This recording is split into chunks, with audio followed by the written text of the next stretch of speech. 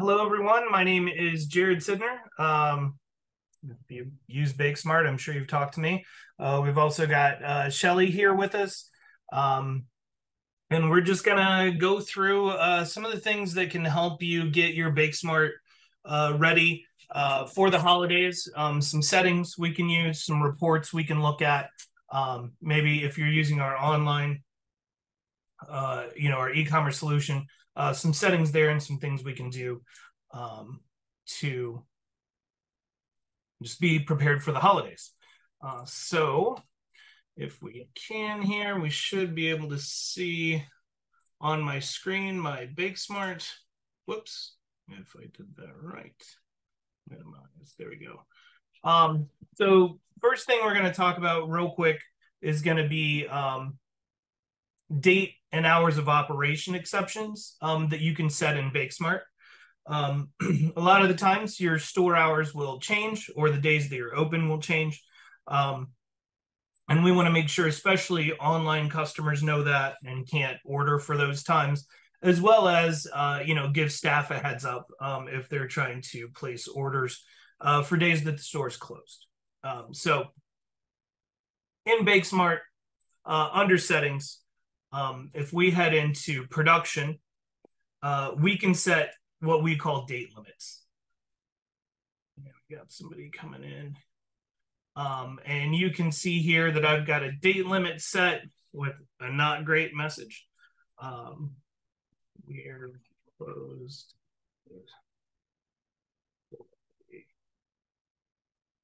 Okay, so we'll go ahead and set that message here. And we can see that's for this Saturday. So what that will do for us in BakeSmart is we're going to alert staff when they're creating an order, and they're choosing a fulfillment time of a date that we're closed. They're going to get this kind of notification, right? They're going to see that, we're closed for the holidays on that day.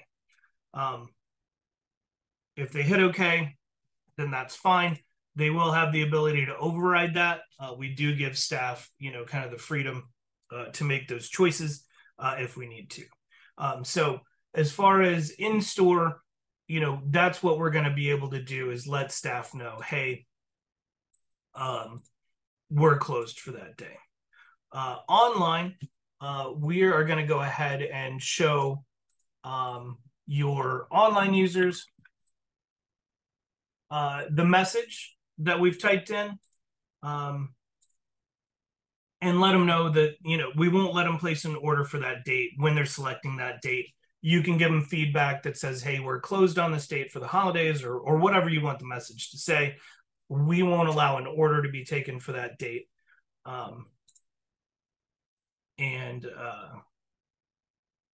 Let's just change this one to that day.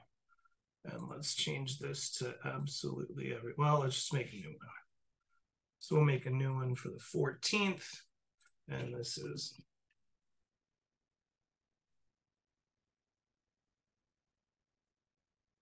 and get that uploaded to our server. So that was fast. Another thing we can do on the holidays especially is sometimes your hours change.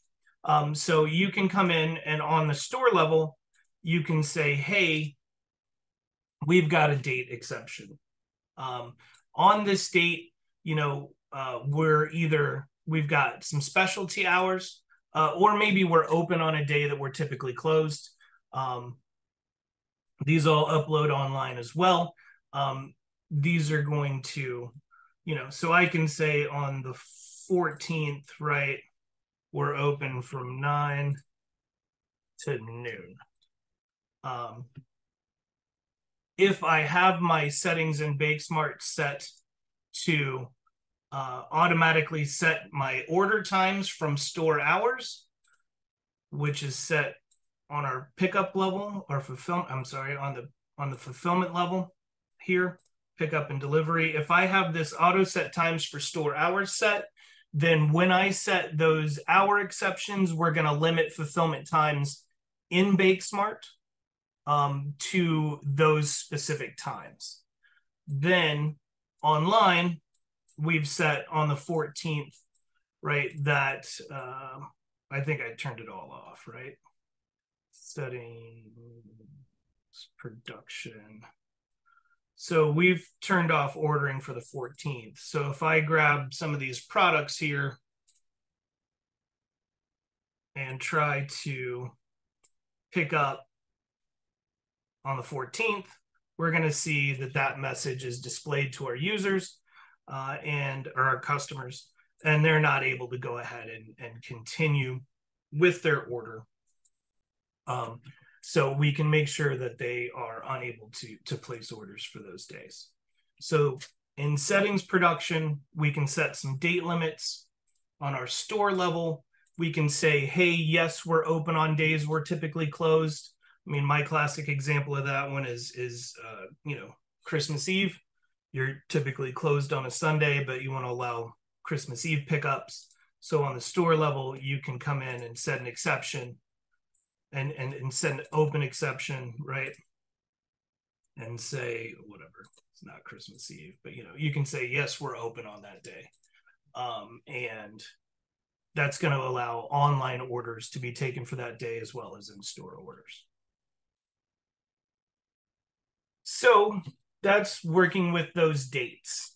Another thing that we can do as far as on the product level, we've got a few things that we can set that will help, with the holiday preparations as well. Products can be set as seasonal items. So if we look at,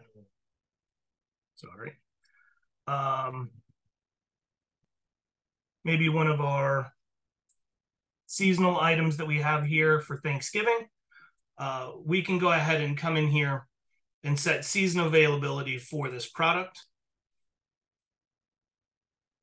Once we have that set, so let's say November 1st to December 1st, right? Once we have that seasonal availability set for this product, it will only show up in the point of sale to be purchased on those days. And if we need to, it won't allow any ordering of that product for the days that it is not available. So if we come in and look at our holiday under Thanksgiving, we still have our turkey flavored cupcake because I didn't update my products.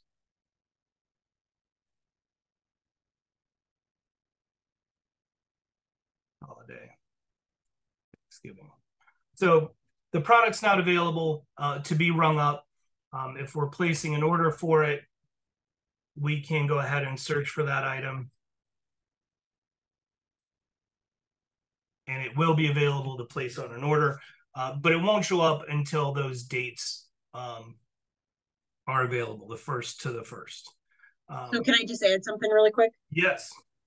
Having operated a bakery myself in the past, this is a really key, this is an awesome function, especially with those special holiday products that just pop up around specific holidays. However, because the POS button does disappear based on those seasonal dates, it does involve just one level of training to your sales team to allow them, because many times if you don't do that well, they'll get confused because they can't see it in there. So they'll have to use that search function and not just be able to click through whatever like Jared's showing now. So just a note of extra training for your sales team around those products that you set seasonal dates to. So additionally, when we set those seasonal dates, if that product is a catalog item, we will not allow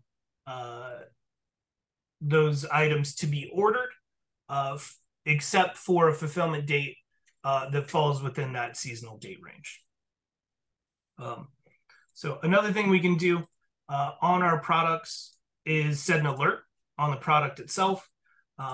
And we can also set, so let's come in here. We can set an alert on this product so when it's added to a ticket, we can send a message to staff. Make sure to ask why they want this, right? Who wants a turkey flavored cupcake, right? So we can set an alert on this product when staff adds this product to a sale or an order. This alert's going to pop up, and you can communicate with staff every time that this item is added to a ticket. The other thing we can do, if we set information in the description of this product, I don't know, contains raw turkey, right? If we set some information in the description of this product here, and in our settings, we've turned on point of sale. It is the, where did it go? I should have Screen found customizations. Yep. To the screen, right. thank you. And we're good. Show product information buttons. So if we've set a description on the product and we've set show product information buttons, I'm going to go back to that turkey cupcake and turn its seasonal information off. Okay, availability, clear. And let's update our products since we made some changes to those products. Okay, so now under holidays, we should have our turkey cupcake, right? This is going to be our alert that we've set. So if there's something you need staff to remember when they're taking this particular product, and maybe, since it's not offered all the time, they don't really remember, we can set that product alert there. The other thing we can do, since we've set that description and we've turned on show the product information button, is staff can click or touch here in the lower left-hand corner of the button. And they're going to get whatever you've put in the description field on the product. So, if it's something that contains nuts, or people are always asking, what's a Kringle, you can, convey the information that you want staff to tell your customers right there in the point of sale. Another thing you may want to do is maybe sort your holiday items, your holiday category, maybe more towards the front. Or if we were looking at something like this, we may want to sort, Thanksgiving to the front here, since it's coming, before Easter. And so we can come in, and just as a refresher, in BakeSmart, we can sort most everything, but you can come in and change the sort order of your categories under product categories, right? And so if I'm looking at my holiday category here and I want to sort Thanksgiving to the front, I'm just going to give that a 1. I'll leave everything else blank. So everything else will go in alphabetical order, but I can go ahead and sort those, that particular holiday subcategory to the front. And then that way it's easier for my staff to find. So once I've made that change and updated, if I come into holiday, if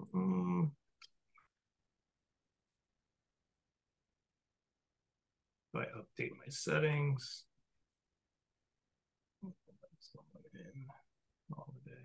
we can see that my Thanksgiving, subcategory has sorted to the front there.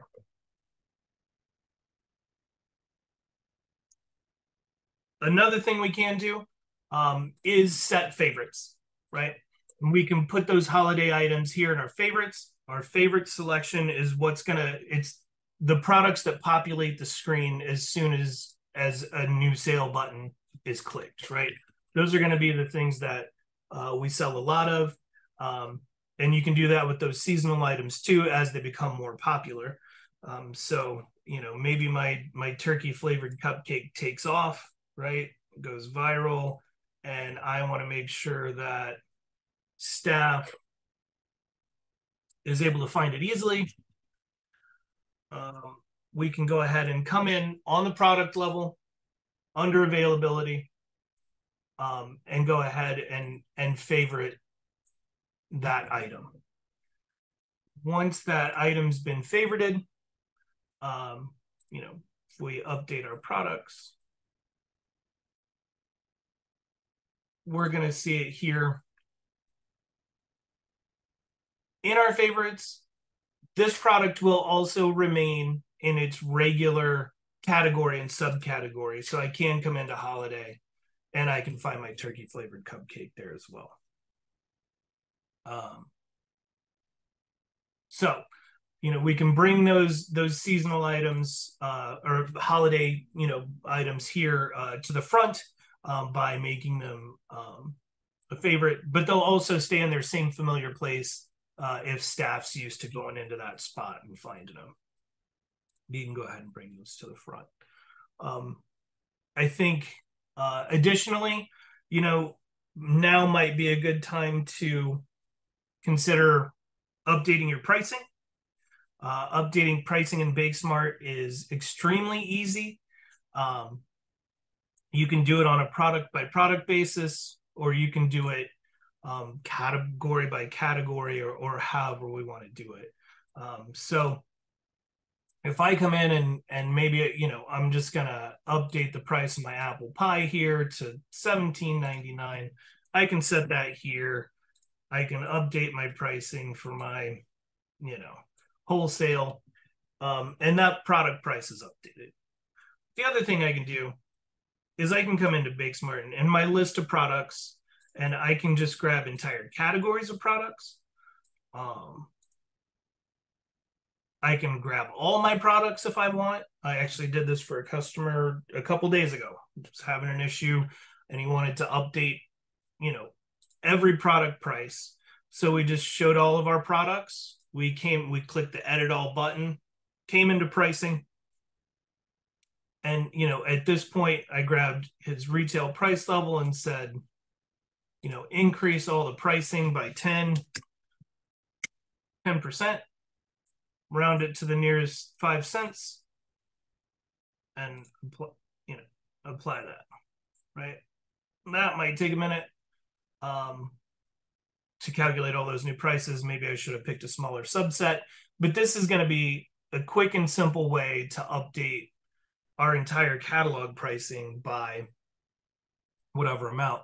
And so I've got my new prices. I can review those. These prices have not changed until I either save it, and you'll see the 1980 pop over here, and our new price will be empty. I should have picked a smaller subset, right? Or I can go ahead and say, yep, all these prices look good. Save all. It's going to update all the pricing of every product that we've listed here, which is all my products. I'm going to go ahead and get out of that. I do think if you're using BakeSmart online, you will want to, after you've updated those product prices, you'll want to come into your catalog and review the price, which should update with the underlying price of the product that we've used to create the catalog item, and then re-upload those catalog items to make sure that you're getting, to make sure that you're getting the new prices, right? So here's my new 1980 price, but we want to make sure that that's available, or that that's updated online as well. So once you've updated prices, you'll want to go into your catalog and re-upload your catalog items so that those products get their prices updated online as well.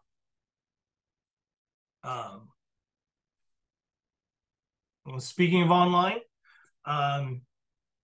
another thing we would suggest that you do is go ahead and update your banners here to reflect your seasonal offerings. You can have up to 3 of these banners The banners are set in the admin section. Honestly, I don't know the password to this one. But if you go to your BakeSmart online, go to admin. Let's see if that's it. Hey, look at that. And come into manage sliders. You can see I have 4. But we can come in here and remove sliders, add new ones, and change those banners around. You can also come in and change its status by editing it. And I can say the status on this one is inactive. And so that picture will still be there when I want to come back to it. Maybe once the holidays are over, I can go ahead and set this one as active. But you'll need to do that in the admin panel. If you are a BakeSmart Online customer and you don't have access to your admin panel, let me know. I will set up a username and password for you. The size of those sliders is going to be oh, I didn't know there was any chats going on. Let's see, that last where did we do it? So the size of the sliders, the banner images that works best is 1140 by 300. So that's 1140 pixels by 300 pixels. That's going to work the best. And then, so let's see, that's updating our banners. The next thing I guess to talk about then would be setting up your seasonal and your holiday catalog items, which we can do again from lists, catalog. We can create additional holiday categories and subcategories, as well as adding those particular holiday products up online. Obviously online, it's really important to have a nice picture. So you're going to want to make sure you're, getting a nice photo of that product and getting all those catalog items into those holiday categories, if that's where you want to organize those. And then finally, the last thing I guess I have prepared to talk about would be reporting, right? So we're gonna want to, to be prepared, you can go back and look through your historical data in BakeSmart and run those reports and look at items that you had sold last year, maybe the year before, so you can kind of predict what kind of volume that you may, have for this season. And so a report like that's going to be an item report, and you would go, head into create your report. You're going to look at an item report. Again, if you want to know, items on when they left the store, that's going to always be our date required. So that's for walk-in sales and orders. If I'm looking at my date required, I don't have any data from a year ago. I do have some from last week, though. We can pretend. You can narrow this down by a category or subcategory if you want. So if you've got the seasonal products in from last, the holiday products in still from last year, the year before, you can grab just those products or the category that they may be in. And then additionally, you're going to want to see what product we've got. We'll leave it at this. And this is going to give me a good idea of, we're going to pretend this is last year, but this is my last week, right? And these are the items I sold. And so you can run that report over the past, couple years and see the volume that you've done with particular products. to kind of help you determine what kind of, what volume you may have this holiday season. So that's all I had prepared to talk about. I do see that Ray had a question here. Can we set up multiple seasonal dates? I have products that I only sell at 3 holidays. Ray, no. I can only have the one seasonal date at a time. If you could let me know some more information about that, and what those products are, we could talk about finding a way to make that work for you. But right now, a product can only have one set of seasonal dates, one start and end seasonal date.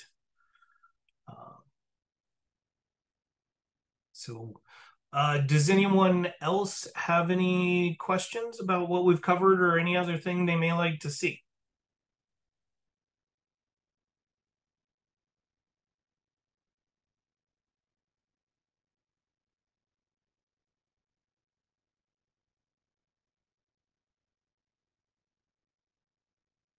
Oh, we got Another message. Let's see. From Ray.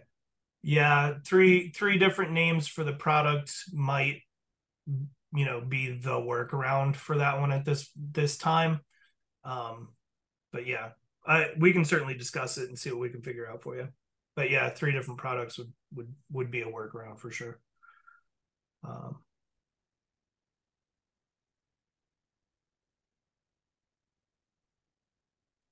Anyone else?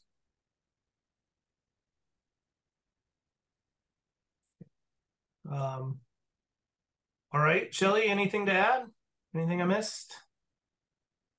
No, I think you covered everything pretty well. Obviously, if there's any follow-up questions to this, feel free to reach out to us directly. We'd love to just be here as you guys are ramping up for the busy season. We know you're about to get crazy, so we just want to support any way we can. Okay, we did have one last. Kim would like to go over limits on a product. So we do have production limits. We do not in BakeSmart. You can set a production limit, and you can set that for your custom items, which is saying, hey, I can take this amount of orders for custom items on this particular day, and I can take this amount of orders for non-custom items on a particular day. We don't have a way to set a limit and say you can only I guess we do, but these are by category, and they don't work online. But you can definitely set limits. Yeah, custom and non-custom, or even by by a category, but not a particular product.